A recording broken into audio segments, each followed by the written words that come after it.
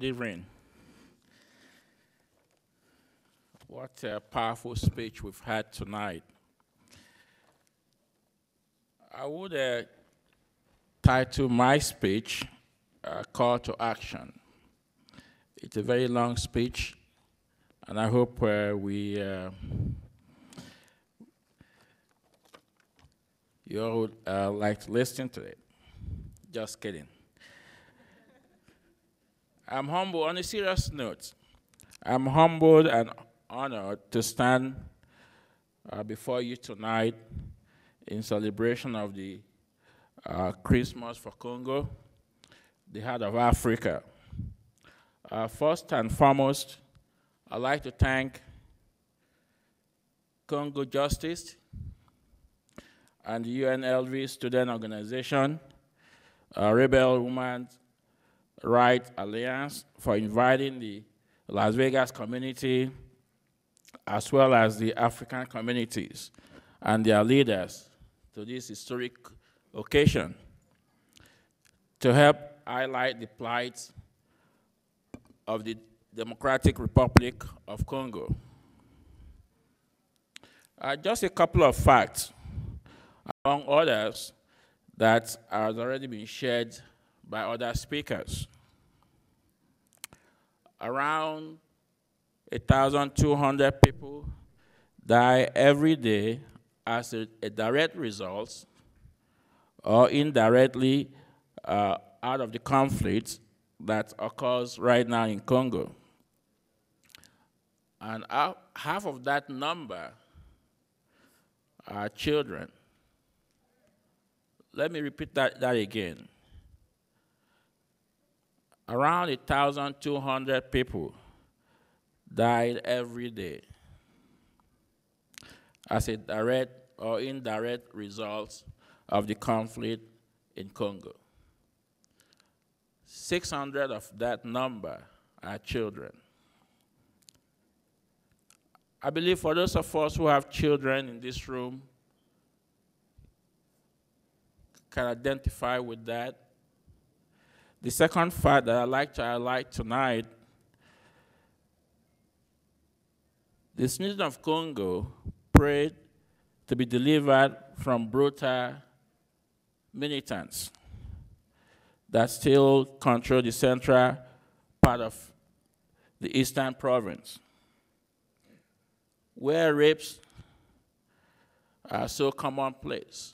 I believe one of the earlier speakers mentioned that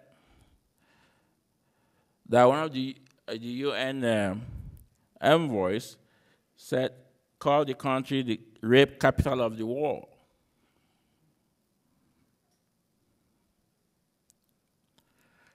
I would like to ask you tonight, would you choose today to lend your voice, your support to fighting this plight? As a community of people, we are one body. Africans, Europeans, Asians, Latinos, and Arabs, etc. As amply illustrated in the Bible, in the book of 1 Corinthians, chapter 12, says a body is a unit and has many parts. And all the parts of the body are but one body, even though there are many parts. If the foot should say, I am not part of the body because I am not the hand, does that mean that it is not part of the body? If the ear should say, I am not part of the body because I'm not an eye, does that mean that it is not part of the body? I'm sure most of you that are here here tonight probably hearing these facts about Congo for the first time. I'm glad you're here. And for those of us who are aware of the issues, are we going to stand on the sideline? Are we going to say, it's not my issue because I'm not from Congo? Congo is regarded, is called and is known as the heart of Africa. Of course, we all have hearts. And we all know if our heart is weak, the whole body is weak. Congo is not only the heart of Africa, but the whole world.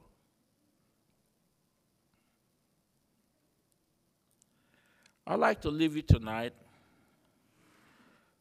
with this one question in your head.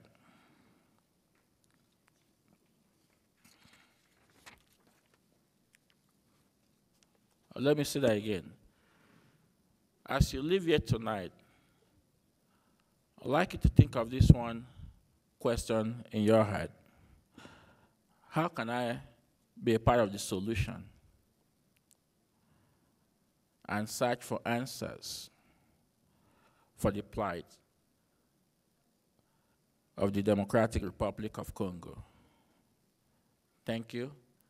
God bless you. Merry Christmas. Thank you.